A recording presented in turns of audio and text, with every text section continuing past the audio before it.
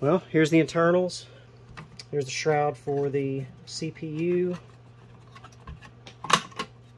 So you got two fans there, two intake fans for the CPU, fan for the cooling the PCI Express cards, 4 DIMM slots, DDR4. Right now I just have two 16 gigs and one 8 gigabyte stick installed. Only shows up as 40 gigabytes of RAM. Whatever. Haven't bought a 8 gigabyte stick yet to equal it out, even though I don't like having the two channels different sizes, but it's whatever. There's the internal connection for the back plane for the hard drives. Internal USB 3.0, that's the one you can boot from, so that's very, very nice. Convenient to have. Here's the PCI Express riser, dual X8 slots. Very easy to swap out. Just pops right out. Yeah, slot, and the graphics card, one for the PCI Express X16, it just has a longer slot for the GPU. That's it. But yeah, just pops right in. Very simple, no frills. And let's see, there's the two internal SATA ports. This one's the SATA NGFF port.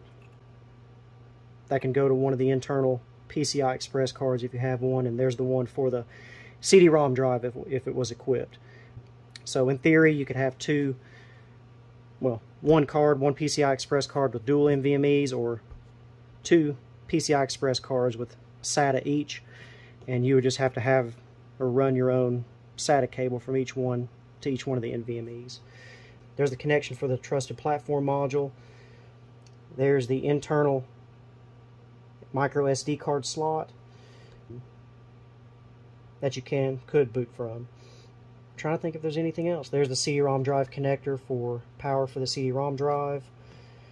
There's the ILO chipset for ILO, HP's version of iDRAC. There's the RAM chip for the, or actually the ROM chip, I'm sorry, for the ILO, for the dual BIOS.